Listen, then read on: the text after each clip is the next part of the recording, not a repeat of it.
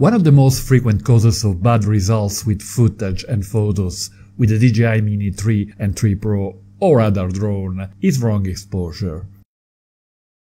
In this video I will show you all you need to know in order to constantly nail exposure.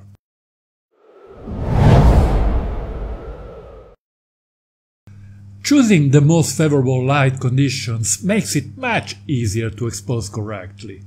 The central hours of a sunny day are to be avoided at all costs, as the shadows are extremely harsh and the contrast too strong. There are good reasons why it is said that these are the hours when photographers and videographers sleep. Excellent light conditions for videos and photos are in the 2 hours around sunrise or sunset, or when the sun is covered by cloud acting like a big softbox. The idea is to reduce the dynamic range and have a small difference in luminosity between the highlights and the shadows.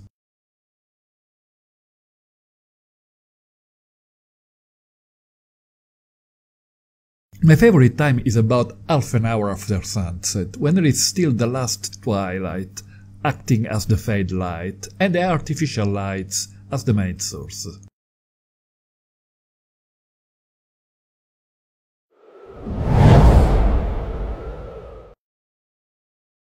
The histogram is the only tool I use for exposing. It tells us a lot about the light condition of a scene.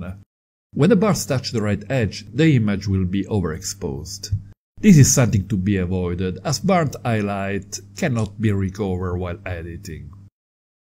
When some bars are bunched up against the left edge, the shadows will be very dark, but it is possible to recover them during post-processing, up to a certain extent.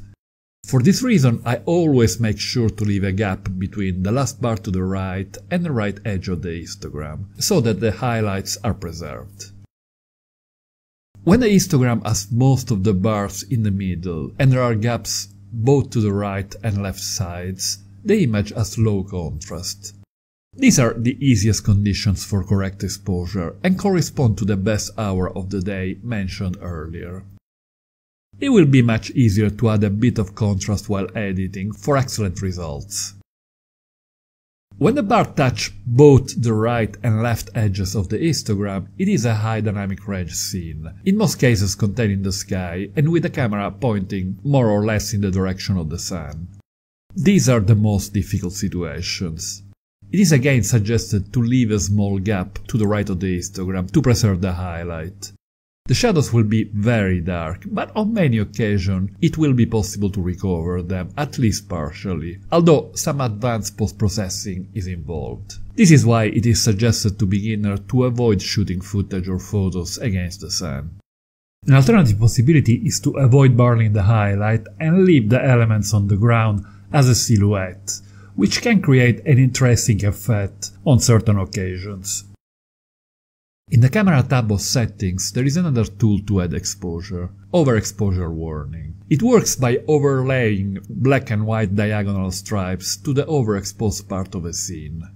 Personally, I never use it, as I find it very distracting, and the histogram is all that I need.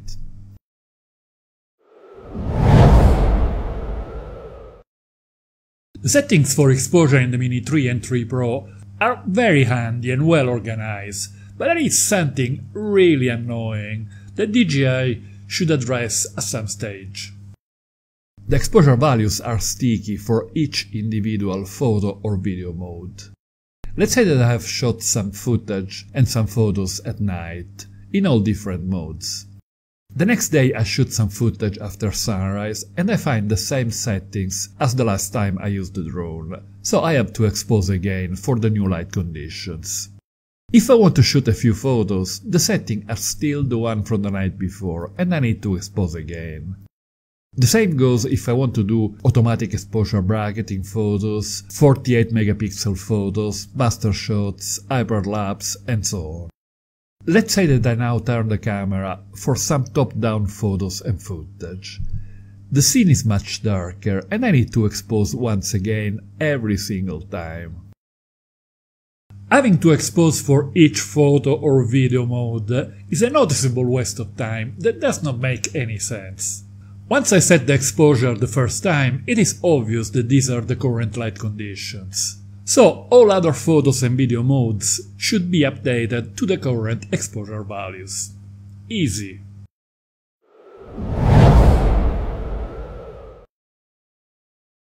Beginners generally start by using auto exposure, which can be accessed via this small icon at the bottom right of the screen, toggling between auto and manual, which is also called Pro.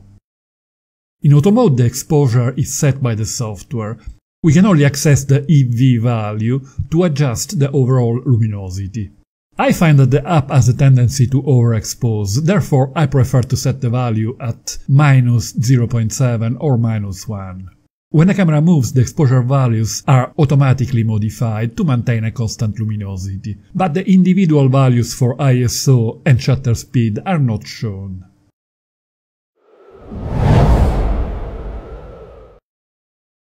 But there are two main reasons why it is better to get used to always shooting in manual exposure. When using auto exposure for video, in case of a change in the overall luminosity of the scene, the software will detect it and modify the exposure value. This will lead to a noticeable progressive shift of luminosity in the clip, an evident sign of amateur footage. Another reason why manual exposure is more useful is that on many occasions we must control the individual exposure parameters. Professional videographers prefer to use a specific shutter speed based on the frame rate of the project. 1/50th of a second when using a frame rate of 24 or 25 frames per second, or 1/60th of a second with 30 frames per second. This is known as the 180-degree rule, and it is more useful when filming close to the ground or when the scene contains elements in motion, in order to optimize motion blur. To know more about motion blur, please refer to my specific video by clicking on the link on the screen. By tapping on the icon to the right, we access manual mode, labeled as Pro.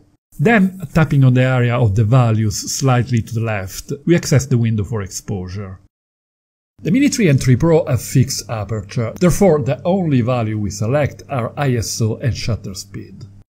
We can set the values for ISO and shutter speed independently. The value at the bottom cannot be modified. It displayed luminosity resulting from the values chosen above, compared to the optimal exposure computed by the software. Again, I prefer to see a value of about -1 stop. Whenever possible, it is preferable to set the ISO at its base value, 100, for best quality, but tolerance to ISO has improved so much in recent models of DJI prosumer line that higher values up to 400 or even 800 can be used without a noticeable loss of quality. For photography, at times it is interesting to use a long shutter speed value of around 1 second for very interesting effects. Please refer to my specific video about long exposure photography with the Mavic 3 and 3 Pro by clicking on the link on the screen. In order to maintain a specific shutter speed value with different light conditions, ND filters are needed. You will find details on how and when to use them by clicking on the link on the screen. In the description we will find links to the one I recommend using.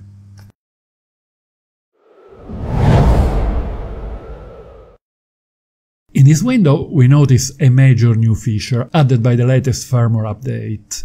There are two new auto buttons for ISO and shutter speed. We can now set one of the two values as auto. Let's say we want a fixed value for ISO, 100, to get the best possible quality.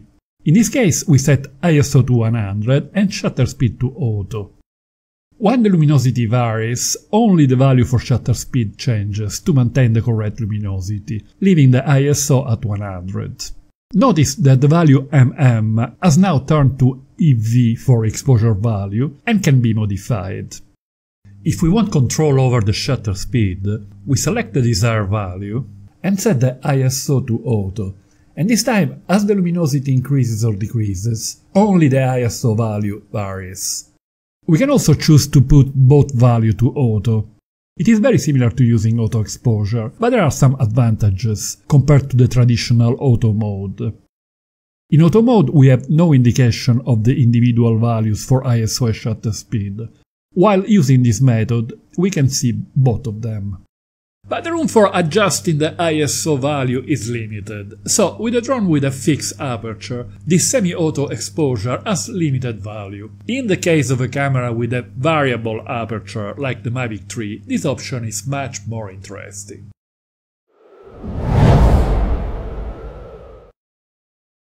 When taking photos, there are two extra options to make exposure easier.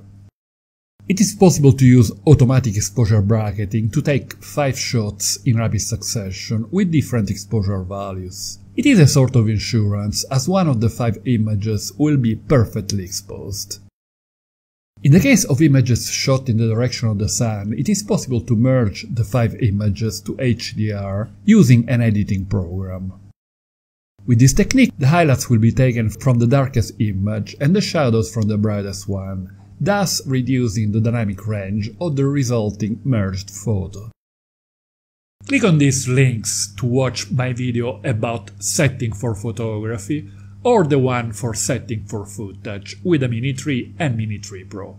And don't forget to hit the like button if you find this video interesting. Thank you.